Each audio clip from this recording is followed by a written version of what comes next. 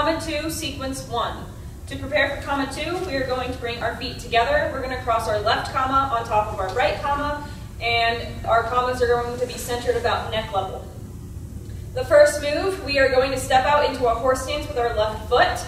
We're going to bring our right comma to our ribs right here into our chamber. Left comma is going to do a chop to the neck, chop to the ribs. And then switch, right comma, chop to the neck, chop to the ribs. After this final chop here, you're going to yell, "Hiya!" That's the first yell of the form. Now we're going to shift towards the right into a back stance with a square block. We're going to bring this top comma down and chop as we bring our right comma in towards our shoulder here.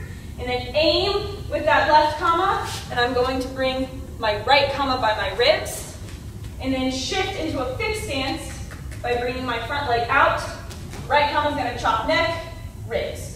Then I'm going to step forward with my left foot, front stance, neck, ribs with my left comma, then neck, ribs with my right comma.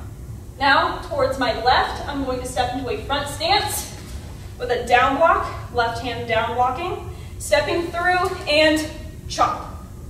Now from here, I'm going to bring my left foot to my right foot, and I'm going to aim with a horizontal comma. My left comma is going to be in my chamber on my left side. Now I'm going to flip my commas. I'm going to do a right side kick, land, hook. With that right comma coming in, I've landed in a horse stance. And I'm going to step around, moving my left leg, hooking with my left comma this time. Finally, I'm going to flip my commas again, and I'm going to step forward with my right foot into a front stance and spear with my right comma and yell. Hiya!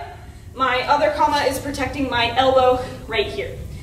This is the end of sequence 1 of comma 2.